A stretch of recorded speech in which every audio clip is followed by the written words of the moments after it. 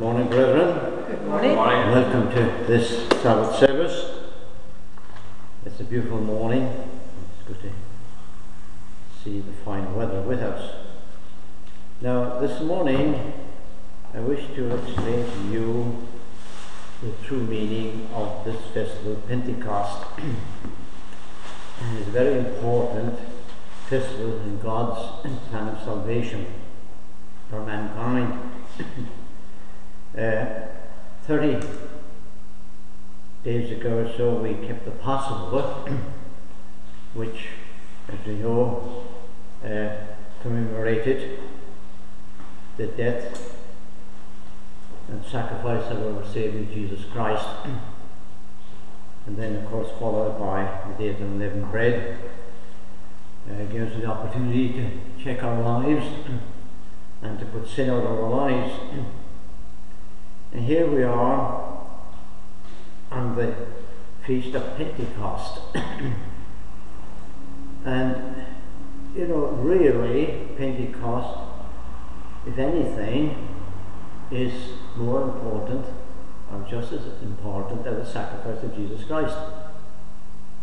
You might say, now hold a minute, what do you mean? I mean that Christ died for our sins, we admit that, and by grace we are saved through faith, not of ourselves, lest anyone should boast. But if it hadn't been for God's Holy Spirit in us, be null and void. Our sins would have been forgiven, and that's it. But we need God's Holy Spirit to enable us to become more like Christ day by day and qualify for His kingdom and His return to this earth. I say both are important, but one hinges upon the other.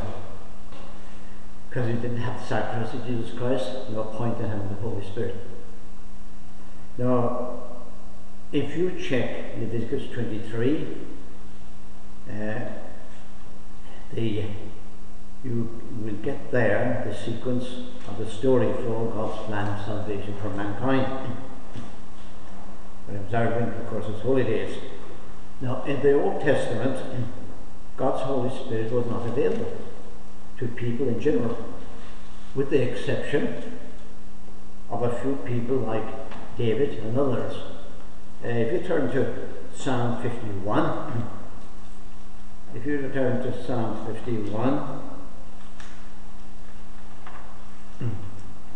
we read here about David pouring out his heart to God because of what he had done, the sins he had committed. As you know, he committed adultery with Bathsheba and had committed murder by killing allowing her husband to be killed, put him in the front of the wall. And here in chapter 51, or Psalm 51, we will read verse 1. He cries out to God and says, "Have mercy on me, O God, according to your unfailing love, according to your great compassion. Blot out my transgressions, wash away all my iniquity, and cleanse me from my sin." And God, of course, as we know, is a compassionate, loving God. And it is good that He is very compassionate, because otherwise we would be in trouble. So continuing here, "For I know my transgressions," verse 3, "and my sin is always before me. Against you only have I sinned, and done what is evil in your eyes, so that you are proved right when you speak." And dropping down to verse 10, it says, "Create in me a pure heart, O God, and renew a steadfast spirit within me." And we do cry out to God, as you know, for God to show us our faults, our sins, and to help us to follow in His ways. "Do not cast me from your presence, or take your Holy Spirit from me." Now we know that, as I've already mentioned, that God's Holy Spirit was not available to all people, but here, of course, God can make exceptions because He's God of the universe. But God, of course, didn't give His Holy Spirit until the day of Pentecost, this feast that we are now keeping, or observing today. And He continues here, restore me the joy of your salvation and grant me a willing spirit to sustain me.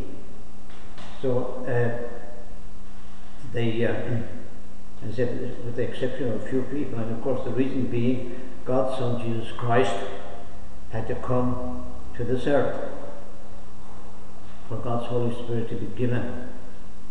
And if we turn actually to Isaiah 9, turn to Isaiah 9, this is something that we hear quite a lot coming up to Christmas, you know, the Messiah. And we have such great advantage today because in those days they had only part of the Bible, they had no New Testament, but we have the combined lot today, so there's no really excuse for us with the complete package, in other words. So here in Isaiah 9 and verse 6, for to us a child is born, to us a son is given, and the government will be on his shoulders, and he will be called Wonderful Counselor, Mighty God, Everlasting Father, Prince of Peace. Of the increase of his government and peace there will be no end. He will reign on David's throne and over his kingdom, establishing and upholding it with justice and righteousness from that time on forever. The zeal of the Lord Almighty God will accomplish this. And God has a plan, of course, you know, for mankind to bring peace to this world, because as we know today that Satan is the god of this world and he is influenced all areas of society. But Satan will be put aside, mankind the opportunity to live God's ways, because the earth shall be full of God's glory as the waters cover the sea. God has a plan for mankind. It's great to know that. Now in Matthew 1 we read about, of course, what was prophesied there in Isaiah 9. And if you go over to Matthew 1, we'll pick up the story here in verse 18. And the heading I have here, the birth of Jesus Christ. This is how the birth of Jesus Christ came about. His mother Mary was pledged to be married to Joseph, but before they came together, she was found to be with the child through the Holy Spirit, because Joseph, her husband, was a righteous man and did not want to expose her to public disgrace. He had in mind to divorce her quietly. But after he had considered this, an angel of the Lord appeared to him in a dream and said, Joseph, son of David, do not be afraid to take Mary home to you to be your wife, because what is conceived in her is from the Holy Spirit. She will give birth to a son, and you will save him. You will name him Jesus, because he will save the people from their sins. Reference, of course, to his crucifixion later on. Now it's interesting here, brethren, and this contradicts the Trinity and three persons in one God. Now, Mary would be subject to the death penalty if she had, in other words, had committed adultery with the Holy Spirit, if it's a person. But the thing about it is, the Holy Spirit is not a person. It's the essence of God. How could it be? It's an impossibility. No, it's God's Spirit. because God's Spirit dwells in us, and not the Holy Ghost, not a person. God's Spirit gives us the power to become like Christ. So I thought I would just clear that matter up there. And an interesting thing also, you read in Luke chapter 2 and verse 19, that Mary pondered all these things and kept them in her heart. Just imagine her dilemma. Here I'm pregnant. Joseph and I have not been together. Yes, they were engaged to be married. So what's happening here? Put yourself in Mary's shoes. I think you'll be perplexed. Because God was watching over it all. And God said, and the angel, God sent an angel and said, don't be afraid, because all this has been planned by God, the Holy God of the universe. And as she pondered those things in her heart. We also remember, brethren, in Deuteronomy 6 and verse 4, it says there's only one God. There's only one God, but that is what you call the hypostasis, which means the three attributes of God. God the Father, God the Son, God the Holy Spirit. Anyway, let's go on here. Let's turn to John 13. His desire to keep the Passover. John 13. It was just before the Passover feast. Jesus knew that the time had come for him to leave this world and go to the Father. Having loved his own who were in the world, he now showed them the full extent of his love. The evening meal was being served, and the devil was already prompted Judas Iscariot, son of Simon, to betray Jesus. Jesus knew that the Father had put all things under his power, and that he had come from God and was returning to God, because of course he was God in the flesh. Emmanuel means God in the flesh, Jesus Christ. And he got up from the meal, took off his outer clothing and wrapped a towel around his waist. After that he began to wash his disciples' feet, drying them with the towel that was wrapped around him. And he came to Simon Peter and said to him, Lord, are you going to wash my feet? Jesus replied, you do not realize now what I am doing, but later you will understand. And of course, no, said Peter, you shall never wash my feet.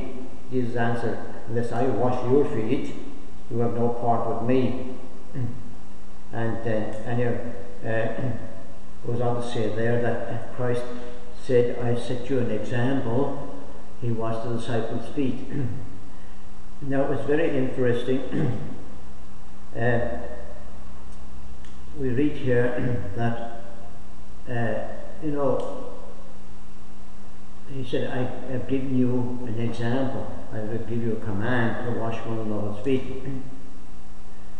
Bear this in mind that when we are washing one another's feet, Christ is also there, washing our feet. Because his Spirit lives in us, Christ in us. So important it is.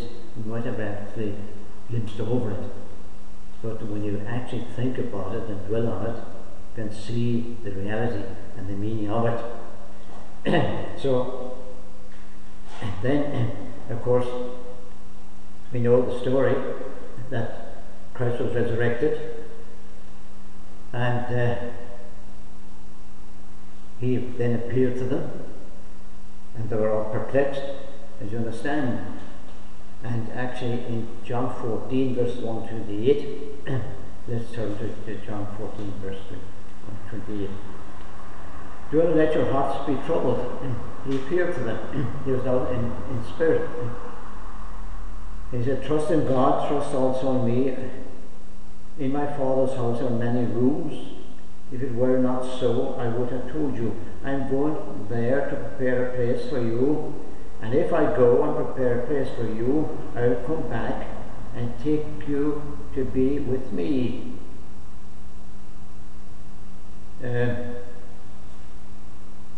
That you also may be where I am. You know the way to the place where I'm going. I can't see anything there of anybody going to heaven. I've gone to prayer places, there are rooms there, and we know that we shall reign on the earth. But if we qualify, we know, brethren, that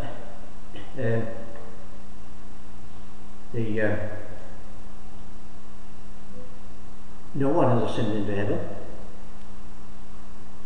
said only Christ who has ascended into heaven. Even David has not yet ascended into heaven. Yes, the Spirit goes back to God who gave it, which is another thing. It is kind of a record going back to God. But it's good to clear those matters up, because people are confused. And I wish they would actually interpret the Bible, and not interpret it, but read it the way it is. But anyhow, he goes on to say here, Philip said, Lord, how show us the Father, and that will be enough for us. Jesus answered, don't you know me, Philip? Even after I have been among you such a long time, anyone who has seen me has seen the Father. How can you say, show me us the Father? Don't you believe that I am in the Father, and the Father is in me? Doesn't say anything about the Holy Ghost. The words I say to you are not just my own, rather it is the Father living in me, who is doing his work. Believe me when I say that I am in the Father, and the Father is in me. Because Emmanuel, of course, is God in the flesh. He said, I tell you the truth, anyone who has faith in me will do what I have been doing. He will do even greater things than these, because I am going to my Father, and I will do whatever you ask in my name, so that the Son may bring glory to the Father. You may ask me for anything in my name, and I will do it. And of course, Christ said that he would give him the Holy Spirit to be patient. And of course, the apostles, Peter, of course, was the man that was up front of the disciples, and he said, it's all over type of thing. We don't understand. He was with us for 3.5 years. And we followed him. We gave up fishing on boats and everything. And here we are. I'm sure the people are laughing at us. And of course, what did Peter say? Let's go fishing. Let's go back to what we were doing before this. But Christ said, no, be patient. And if you in Acts 1, you turn to Acts 1.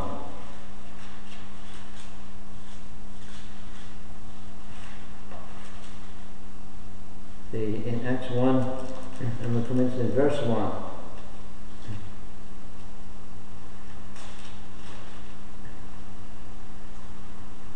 Acts 1 verse 1. In my former book, Theophilus, I wrote about all that Jesus began to do and to teach until the day he was taken up into heaven. And that Christ is the only one who has actually gone back to heaven. You had, of course, his Father sitting at his right hand until the day he was taken up into heaven, after giving instructions through the Holy Spirit to the apostles he had chosen. After his suffering, he showed himself to these men and gave many convincing proofs that he was alive. He appeared to them over a period of 40 days and spoke about the kingdom of God. On one occasion, while he was eating with them, he gave them his command, do not leave Jerusalem, but wait for the gift of my Father promised, which you have heard. we speak about. For John baptized with water, but in a few days' time you will be baptized with the Holy Spirit. So when they, verse 6, so when they met together, they asked him, Lord, are you at this time going to restore the kingdom to Israel? See again, they felt the disciples, that he's coming back right away. They're under Roman occupation, and they thought, this is it. We're going to be freed. I'm sure God, looks at us and shakes his head at times and says, will they ever learn? No, but we're human beings, God understands that. And he said, do not leave Jerusalem, wait for the gift my Father promised, which you have heard me speak about. And verse 6, so when they met together, they asked him, Lord, are you at this time going to restore the kingdom to Israel? He said to them, it is not for you to know the times or dates the Father has set by his own authority, but you will receive power when the Holy Spirit comes. It's the essence on you, and you will be my witnesses in Jerusalem and in all Judea and Samaria and to the ends of the earth. And verse 9, after he said this, he was taken up before their very eyes, and a cloud hid from their sight. And they were looking intently up into the sky as he was going, when suddenly two men dressed in white stood beside him, both their angels. Men of Galilee, they said, why do you stand here looking into the sky? The same Jesus which you have seen taken from me going to heaven will come back in the same way you have seen him go into heaven. And if you go to Acts 2, brethren, and just continuing here,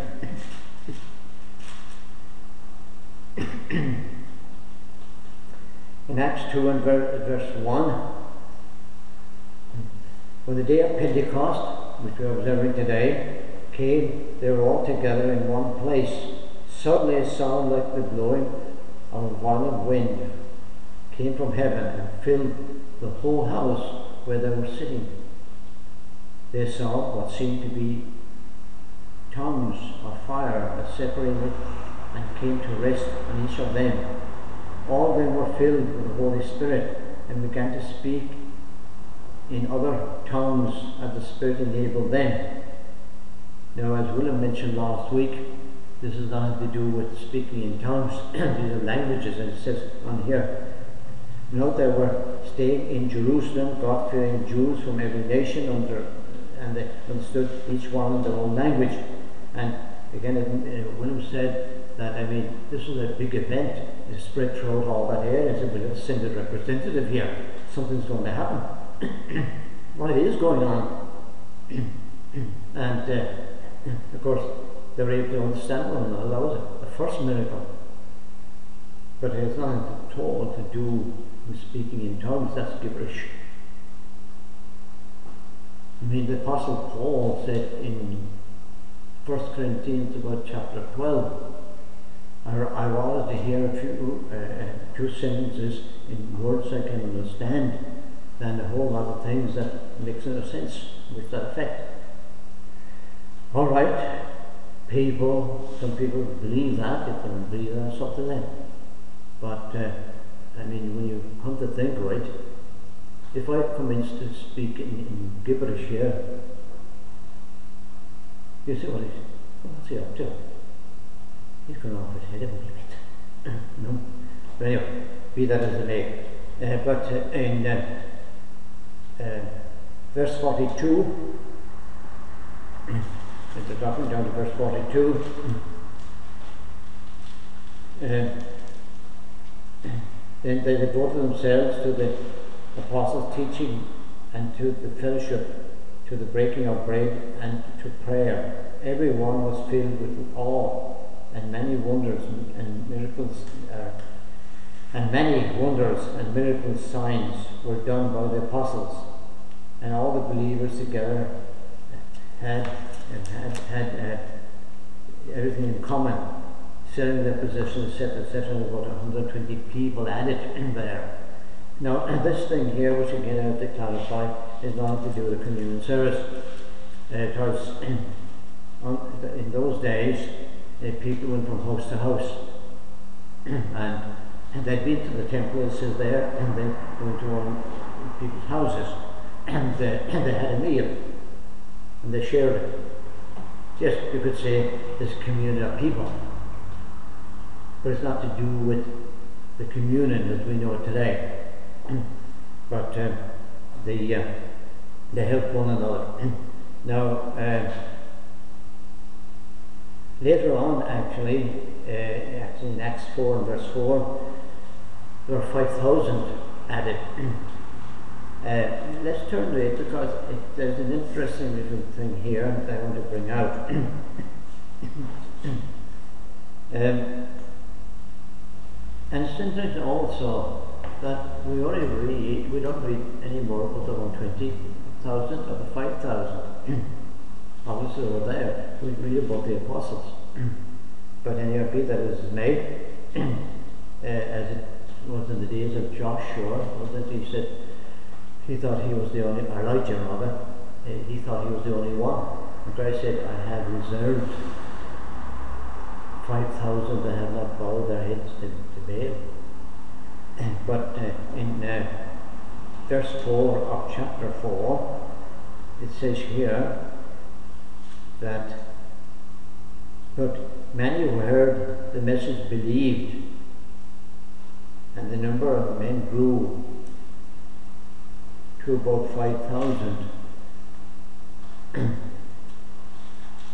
Believed. But we must remember, in John 6 and verse 44, it says, no man can come to the Father, or can come to me except the Father draws him. That's the start. But then you have to believe and grow in the grace and knowledge of Christ.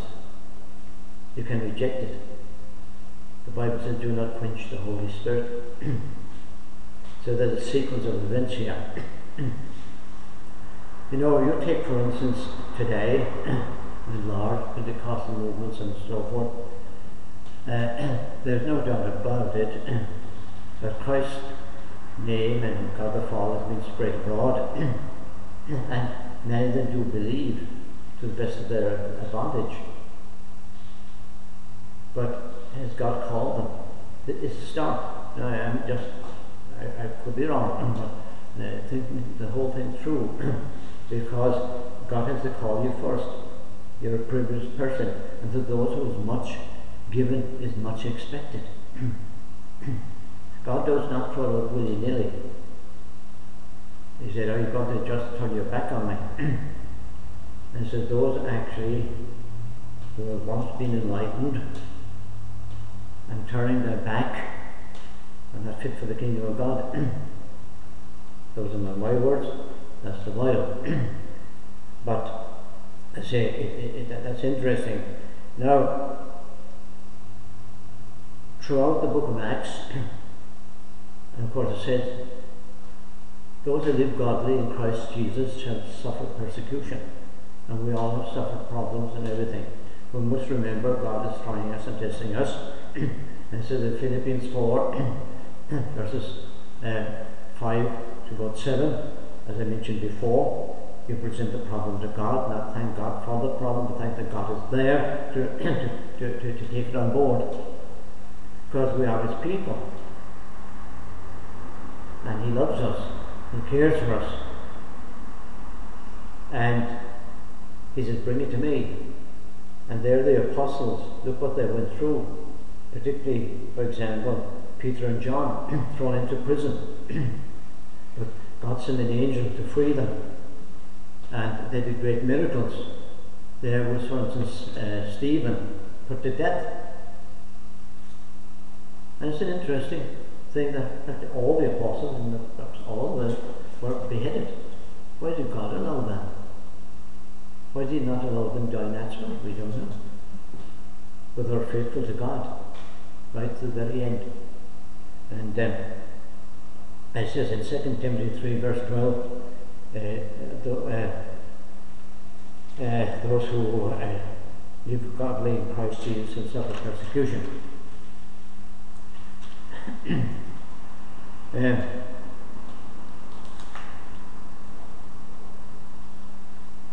So we have to become more like Christ day by day. And God's Spirit is now in us, and God expects results. And there are various parts of the Bible that gives us kind of indications of what we should be like. But if we turn to Galatians 5,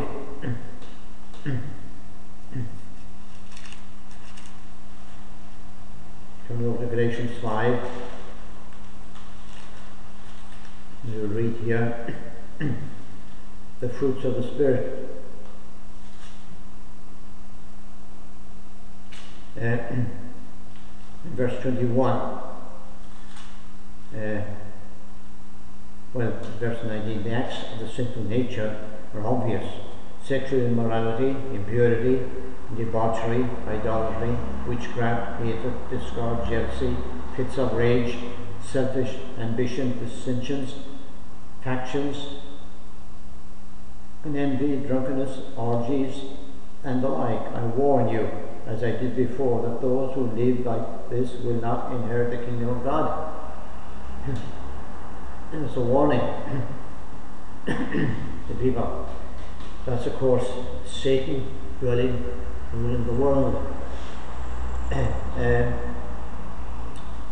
we know that he said to Christ, the pinnacle of the temple, fall down and worship me, and I'll give you the whole kingdoms of the world. And of course Christ said, get you behind me, Satan. You live by what I say, not any other way. Now, but the fruit of the Spirit, in this way the world is today, and many other scriptures that actually describe that. But it said the fruits of the Spirit is love, joy, peace, patience, kindness, goodness, faithfulness, gentleness, and self-control. Against such things there is no law. Those who belong to Christ Jesus have crucified the sinful nature with its passions and desires. Since we live by the Spirit, let us keep in step with the Spirit. Let us not become conceited, provoked, and envying each other. And those are the things, brethren, that we need to be thinking about. And of course Matthew chapter 5 verse 1 to 11 mentions there about Christ's love and the examples that we should be following. But many other places. And now I'd like to read to you, brother, and I'm coming to the end of my sermon, and I'd like to read to you this year. Paul wrote, your attitude should be the same as that of Christ Jesus, who being in the very nature of God, did not consider equality with God something to be grasped, but made himself nothing, taking the very nature of a servant. As I mentioned about foot washing and so forth there, and that when we're washing one another's feet, we also, Christ is there with us. Now, taking the nature of a servant. In order to serve God, you must focus on others rather than yourself. Much of what we do is self-serving. We serve to be admired or to achieve our own goals. Is that quite true? Is that some of what we do is more manipulation than ministry? We're really thinking about ourselves and how noble and how wonderful we are. We even use serving as a bargaining tool. God, I'll do this for you if you will do that for me. Quid pro quo basis. No true servants don't use God for their purposes. They let God use them for His. God is always more interested in your attitude and my attitude than your achievements. He mentions here King and Messiah, that's God's favour, because he did what was right in the sight of God. What? Wait for it.